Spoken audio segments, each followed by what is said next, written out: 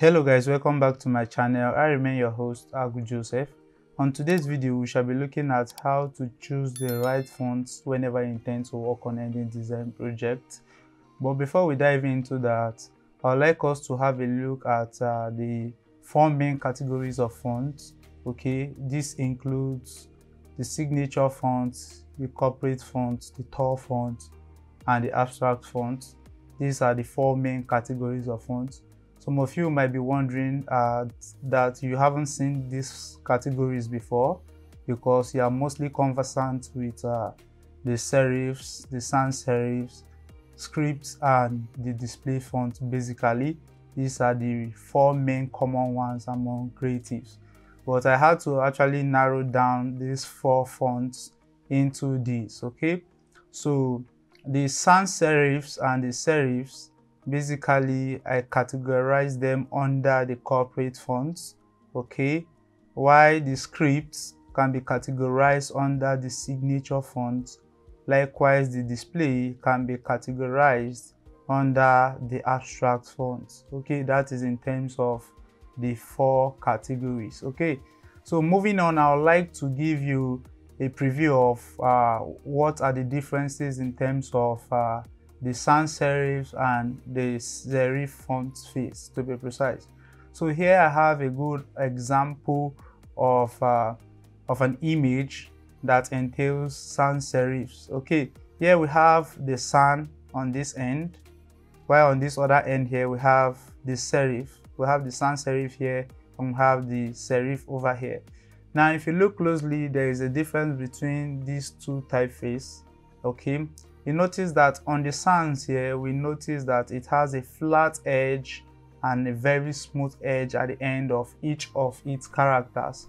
Unlike the serifs, okay, it has an extension, or like an extension of a teardrop, rather has an extension of a teardrop on this end here, and at this other end it has an extension of like a stem. Okay, that is in terms of these two typefaces. Okay, so moving on, I'd like you to have a good understanding of what industry actually uses this and the feeling that each of these typeface or this font actually gives. Okay, I'll start by explaining with the use of the sans serif over here. Over here, it actually gives you that feel of modern, clean, and simple look. Okay, and you can see give you that minimalistic simplicity feel, clarity. Okay, that is in terms of the feeling it actually gives when you actually look at this font in particular. So over here are the industries that basically uses this type of fonts: the technology industry, fashion and lifestyle brands, health and wellness actually uses, the corporate organization basically use this. Okay, this is common in terms of corporate organization. And here you can see various brands that actually use them. Okay, you can see this is also the logo brand of Google. Okay, you can see it was done with the sans serif. LinkedIn was also created with the sans serif, and over here have the Nike, which is also created with the sans serif in terms of that.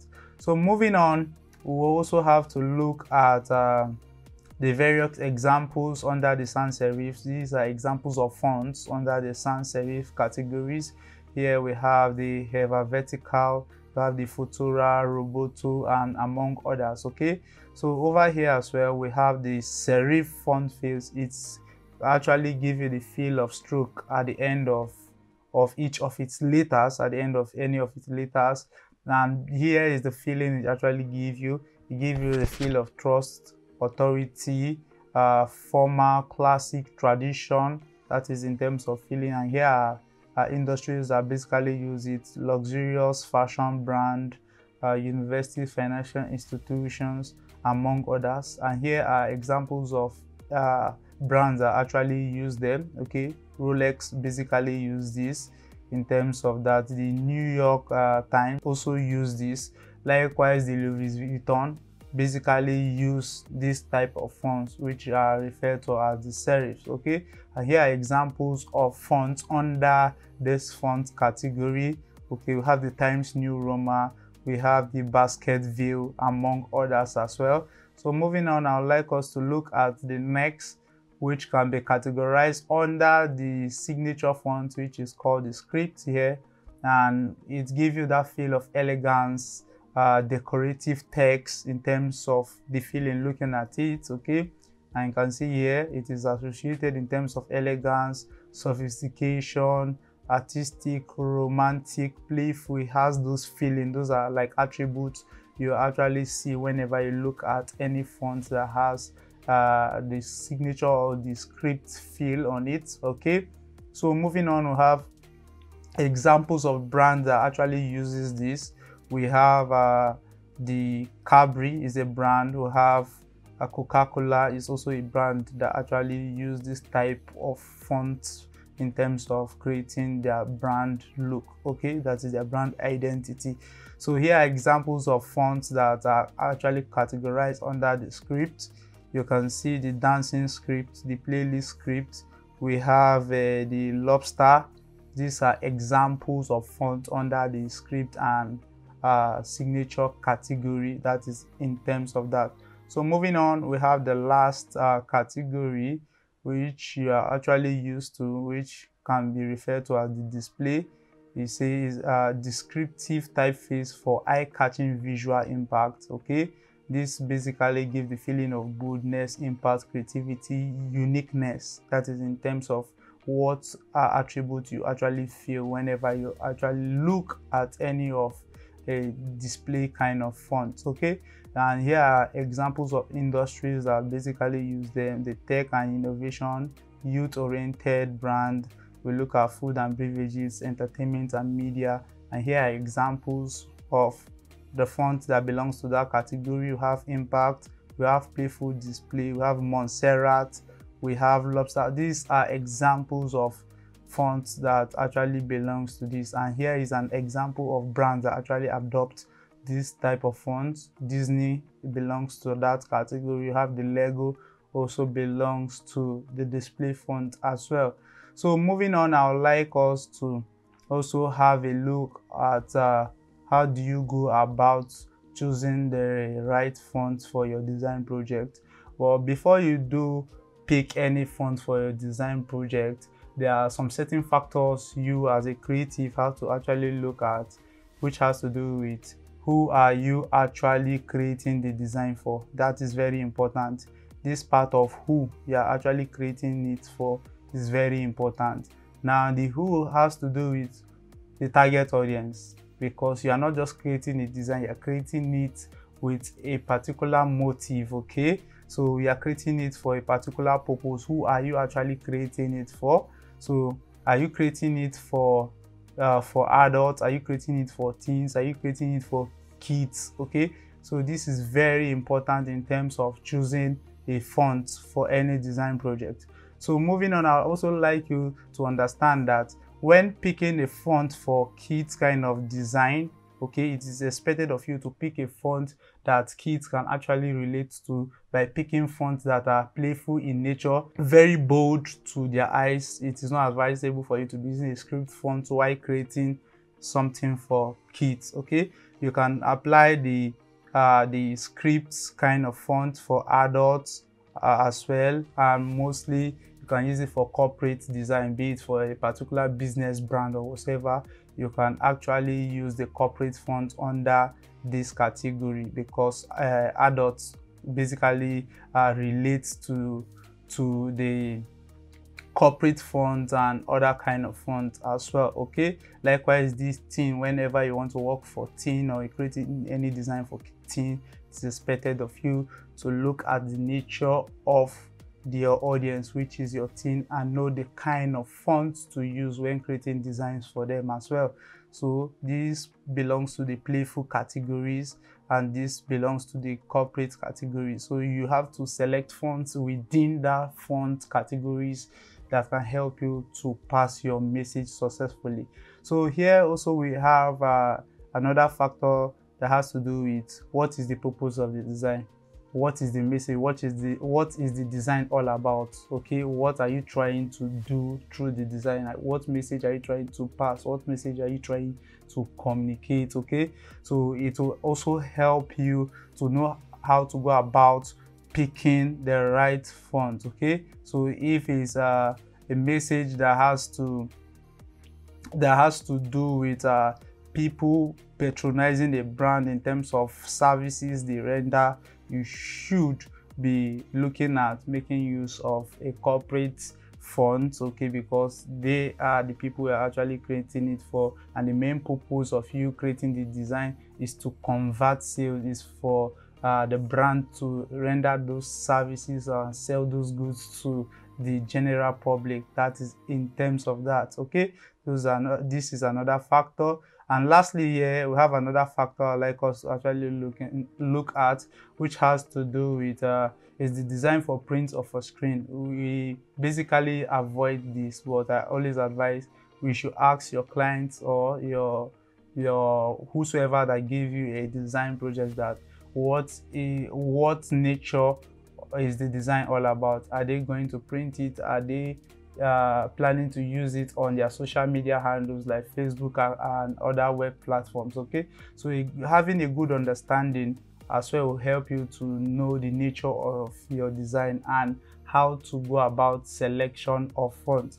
So if you intend to create a design for print, it is expected of you to pick a font that is actually legible in size, in terms of contrast, rather, that's very legible in terms of contrast, so that whenever you scale it very small or whenever you make it very big, it can be seen without straining the eyes. For example, you're trying to create a design for, let me say, for adults, okay, and you're using a modern typeface for your body text or for your content text. It is not advisable to use a modern typeface for that situation, because when you scale down the size of the modern typeface, like a font like a Louis Vuitton font, you notice that a part of the L is actually thin and the other part of the L is very bold. So when you scale it down, the whole body of the text cannot be seen. So it is advisable for you to use a font that is actually legible in size when working on any design, so that when it is being printed, the information can be seen clearly without straining the eyes of your reader or your target audience. Okay, so if you are creating for screen, same factors have to actually be put into consideration. Okay, so you have to look at that. So before we dive into how do we go about combining the font, how do we go about combining these fonts, I would like you to have a good understanding that each of these fonts can be combined in two ways. Okay, you can combine the signature font with the corporate font, okay, while working on any design project. Okay, you can combine these two together, or you can combine this and this together, or you can also combine this and this together.